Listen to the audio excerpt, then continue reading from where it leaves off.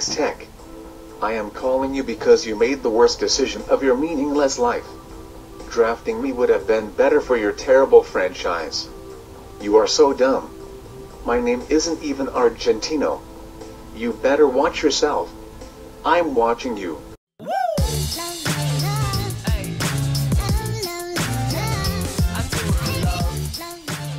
So I just got off the phone with Dimitri Argento. You heard his displeasure with the Vancouver Canucks organization and myself. Oh my god, he is not happy that we skipped over him in the draft. We took Joe Gattenby second overall and we let him slip to number 3 to go to the Arizona Coyotes. So welcome back, guys. That was hilarious. I want to thank Video Game Ace on Twitter for creating that. That was hilarious. But Argento not very happy, and a lot of people saying I messed up big time, and I believe you, I definitely do, but I am very happy with my choice. Joe Gattenby is still going to be hopefully upwards of 90 overall for our squad. He's 4.5 stars. He's a great defenseman. Yes, maybe Argento's going to be a couple higher overalls. Maybe his trade value is going to be a little bit higher, but I'm happy with my choice. It's already been made. We can't go back. Past is the past for a reason. You can't change it. So let's just go ahead and make the best of what we have right now. So first thing I want to do is I want to edit the Utica Comets line before I do anything. So they have Ehlers, McCann, and Hunter Shinkaruk. So Jared McCann is actually 82 overall. So is he ready for the NHL? That is the question. He had a great year last year. I almost don't even want to break up that line because he was playing so well. But if he is like a third line or a fourth liner, I will have to play him in the NHL this year. So we might have to make some trades here. And of course, oh my god, he is a third line. He's ready to play. He is ready to play in the NHL. So we have way too many centermen. Way too many. Oh boy, okay, so we're going to call him up. We're going to send down Lyndon Vey. Okay, so let's have a quick look here. That's the way it's going to be for there. Best lines for the Vancouver Canucks. So Vanek, Johnson, Yakupov. That's the way it's going to be. If I knew we were going to have such a large amount of centermen, maybe getting Tyler Johnson wasn't the best idea. But we need a star player. We need someone to put the puck in the net. So you know what? I'm all right with Tyler Johnson. And if it gets to the point where he doesn't fit anymore, we could just trade him. You know, I know that's not something that is ideal to trade a star player like this, who obviously has such a large contract, but we have so many centermen and not enough wingers. So I think Darren Helm's going to straight up have to go. Oh man, that would actually be perfect if we didn't have Tyler Johnson. Okay, so let's just hypothetically say Alexander Semin is completely gone. He's no longer on this team.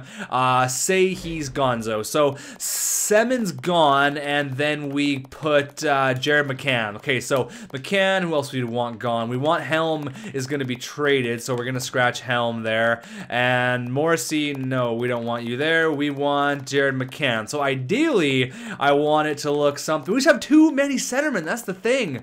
It could be something like this, and then get rid of Fontaine. Get rid of both of these guys, to be honest with you. So get rid of Fontaine. We're going to scratch Fontaine, and we're also going to scratch Yuri Seacash. So we have pretty much a whole fourth line there.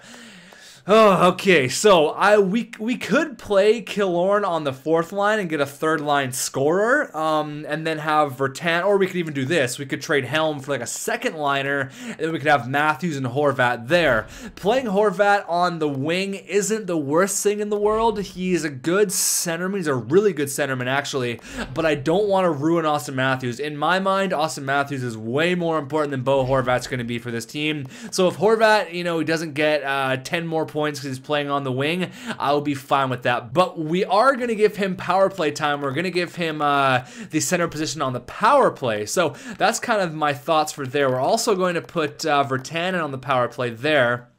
Edler, that's good there. So we definitely have some trading and some shopping to do. So we need a second line left winger, we need a fourth line centerman, and a fourth line right winger. So we're gonna go best lines, and we're gonna do some preseason trades here, or we're gonna go to the free agency. And okay, so obviously Ryan Johansson's still available.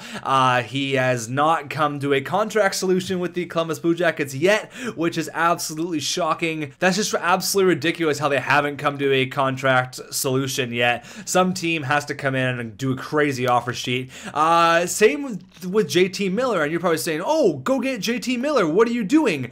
I don't think he's going to stay 87 overall. I've seen players get up to 87 and they drop right back down to like 84. So I think that's kind of the issue with JT Miller, and I think there's some better options out there. So we're shopping for our fourth line right now, and Colin Greening, would he be a decent fourth liner? His overall's a little bit low. He is cheap though, which I do like. He has decent discipline, decent stats anyways. He's put up 20 points in the NHL before, so maybe getting Colin Greening for the third line left wing wouldn't be the worst thing. His defensive awareness isn't fantastic. Again, it's not the ideal option, but we're gonna go do some shopping here. So we're gonna go ahead, and I have a player in mind that I kind of want to go look at, and that is Anthony Duclair from the Arizona Coyotes. So let's see what Darren Helm's trade value is worth, and it's actually not that bad. So Darren Helm, we also have to trade Alexander Semin as well, so that's going to be a hard player to trade. Pretty much Alexander Semin. If I can get like a fourth liner, I think the best way here is to look at players who are being given away. So maybe there's like a fourth line grinder, like a Steve Ott, you know, but that's really not the ideal player. His discipline isn't that great. We're gonna say no to Steve Ott. So Joel Ward, okay, Joel Ward got the decent discipline. Joel Ward's a really good hockey player. He's not a fourth liner at all. Rafi Torres, that's the discipline that we definitely do not want. Bring him back to Vancouver. I'm gonna have a look here. I'm gonna have a look around the NHL, and hopefully I can find somebody to go ahead and fill that void on the fourth line, and then we'll get to dealing Darren Helm. So hold on a second here. Let me try to go shopping. Having a look around the NHL, and the only fourth liners that I could see, we could bring up Lyndon Vay, or we could go to Buffalo and we could get Legwand. Legwand is, is he a better option than Lyndon Vay? I really don't know about that. His discipline's nice. I like him because he's got 1,200 games of NHL experience. He's been around the block. He could be a good playoff guy to have on the fourth line there. Or do we just go with Lyndon Vay, who we have had in the past? Obviously, definitely not ideal, but he's still there. He's an option. He's definitely someone that we can use. 26 years old.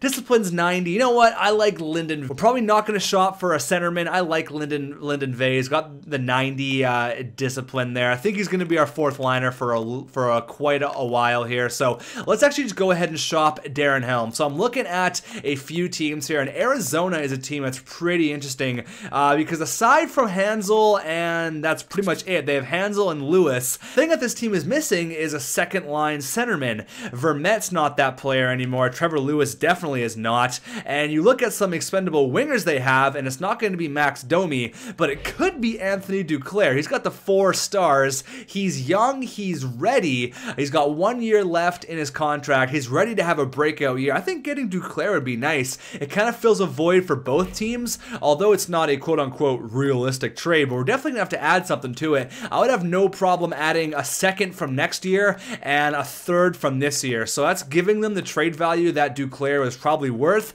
as well as giving them Darren Helm, which they definitely need. They're both in contract years, so it's definitely going to be a proving year for both of these players. This right now fills the void for our team, fills the void for the Coyotes. I mean, they have lots of other prospects. They have Perlini, they have Max Domi, Tobias Ryder, Dylan Strome. Like, they're stacked for prospects. So I think getting rid of Anthony Duclair isn't going to hurt them that bad. So I'm going to try to pull this trick. So we're going to go Anthony Duclair for Darren Helm, a second and a third. That might be a bit of an overpayment, but I am totally okay with it. Will it go through? Absolutely. I'm not going to look a gift horse in the mouth, as it were, so Arizona gladly accepts a particular proposal of yours. Perfect. So now these 3 players have to go. So So we have to find a team with lots of cap that wants Alexander Semin. That's going to be a really hard trade to make. So let me see if I can squeeze a deal here with Colorado. Honestly, give me anything. Give me a 4th round pick. I will be happy with that, or a prospect that you're giving away.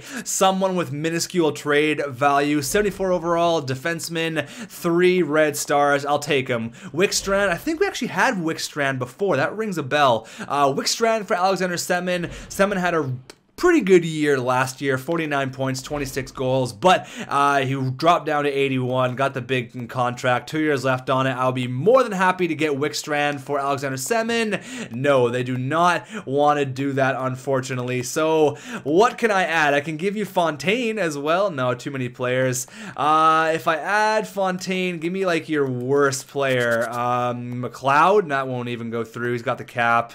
Give me this guy. So will that go through? I mean, I can't, I don't know what else to do here. Will this go through? Fontaine, nor, I might have to add a pick, to be honest. I really don't want to add a pick. Yeah, it's not going to go through. We might have to put Alexander Semin on waivers and kind of just cut what we have. But would you go Wickstrand for Fontaine? That's just another contract we don't have to pay this year. And Wickstrand is still pretty young. I think he's 23. So this is kind of getting rid of a player for maybe a player that'll turn out. Will that go through? There you go. So we got Fontaine. Now we're still looking for a 4th line right winger though. We're still looking for that. So I gotta find a way to make a trade like that go through. Maybe go after Luke Glendening would not be a bad move at all. Luke Glendening is still relatively young, 28 years old. He's kind of capped out at like 81. He could go up to 82 or 83. Look at his defensive category. I love it. The senses are looking really good. I like this guy. I would not mind having Luke Glendening on the 4th line right wing. Would you take him for C-Cash so I can stop pronouncing this guy's name wrong? I don't think that'll go through, but we can try it. No, not gonna work. So I'm gonna have to add something really small here. Since we got Wickstrand, I can add Stewart, plus they want him. Mackenzie Stewart is pretty much in the exact same boat that Wickstrand is. Give me, again, your worst player. Give me Lashoff. I'll take him. Lashoff and Glendening for Yuri C-Cash, pretty much. No, come on. I'll give you a 5th and a 6th on top of that, just to get Luke Glendening. Will it go through? There you go, a done deal. Okay, so now we can actually start. We can have a look at our team. Those are 2 trades that I actually looked in the comments because I was so confused on who to go trade for, and someone told me to get Luke Glendening. So thank you for the suggestion there. Alexander Semin, I'm just gonna straight up put him on waivers as of right now. I'm just gonna scratch him, and then we will put him on waivers once the whole waiver thing is all over with. So Alexander Semin's gonna be scratched, and we're gonna bring in there just to have the skaters necessary. Okay, so I called up Lyndon Vey. We're gonna have to put him on the 4th line right there. You're gonna go there. Duclair, Matthews, Horvat, Hansen, McCann, Virtanen, Killorn, Vey, and Glendening. So I like that much better. That feels good. The only thing I don't like is playing Bo Horvat on the wing, but honestly we're strapped. Straight up, we're just strapped. That's just this is what we're gonna have to do. We got Anthony Duclair though. I'm hoping for big things from Duclair. Jared McCann, Jake Virtanen. It looks all good to me. Defensively, it's going to look like that. Hutton, Morrissey, Luke Shen. There you go. And then power play is going to look something like this.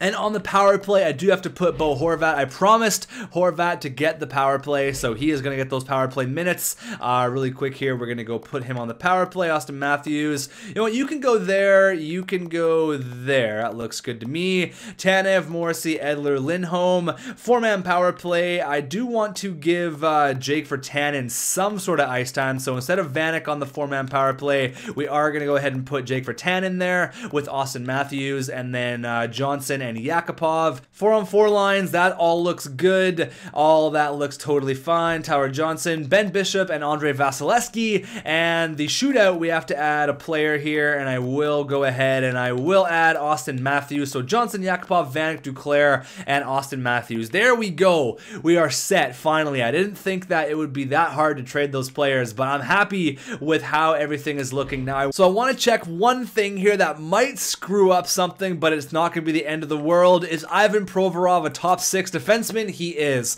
Okay, so I have to make the choice. Provorov, you're coming up. Hutton, you're going down. Hutton, that's all. That's it, buddy. You have to go down. I'm sorry. I know. I'm so sorry. Ivan Provorov, you're getting that right there, and I got to put him on the team, and then we can maybe get the first month of simulation done, or at least the first few games here. Hold on. Let me go ahead and put Provorov there. We got to put Alexander Semin on waivers as well, so lots of stuff going on. By the way, this can be the first of 2 GM modes you are seeing today, since I haven't had one up for like 3 days, so I felt bad about that. So you're gonna get 2 today.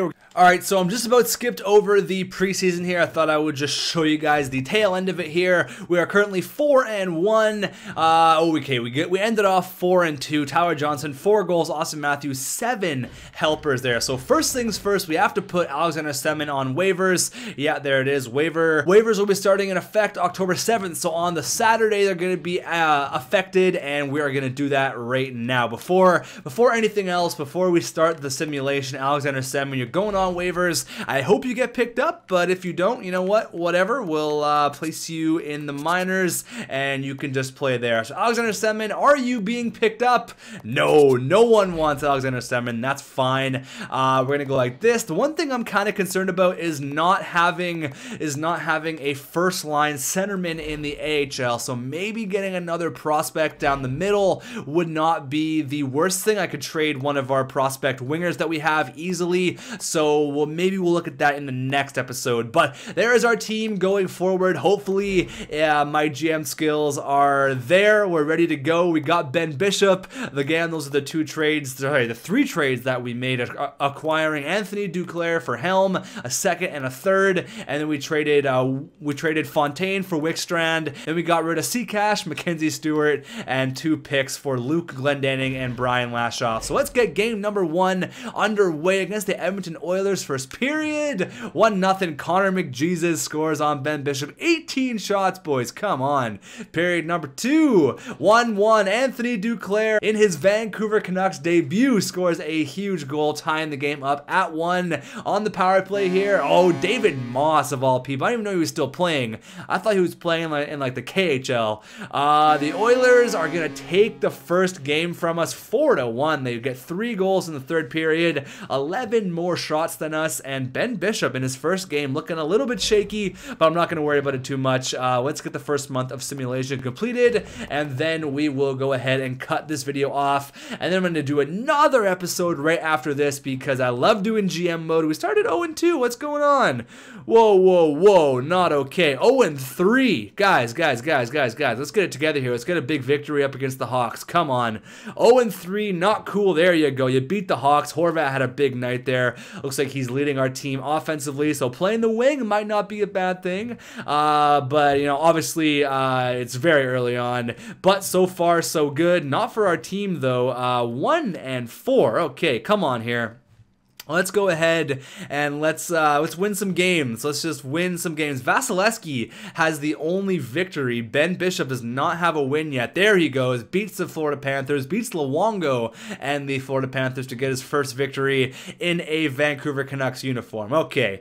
All right. So Duclair 2 goals, Bo Horvat 4. Honestly, we're not going to look too much into that. Another victory there. Maybe just had a really rocky start. I'm looking for big things out of Thomas Vanek as well. That's a couple of victories in a row. He's got 4 goals. Bo Horvat has 6 helpers. There you go. We seem to be doing all right here. There you go. 5-4. Just a weird start. Now we seem to have our skates under us now. The balances are going our way. So let's get one more game done here against Corey Schneider and the New Jersey Devils, and we pull out a victory, and that is going to be the first month of simulation. Started off really bad, but 6-5-1. So let's quickly go ahead and check out the first month here. We are 12 points, whatever, still really early on. Goals, we are probably tied for like 10th or something like that. Assists, we're again probably tied for like 10th. Points, Joe Pavelski just crushing it right now, but nothing from us right now. I will see you guys in the next one. You're going to be watching it right after this one, so go check the channel. It will be up ASAP. We're going to get a lot more simulation done, and I'll see you guys then.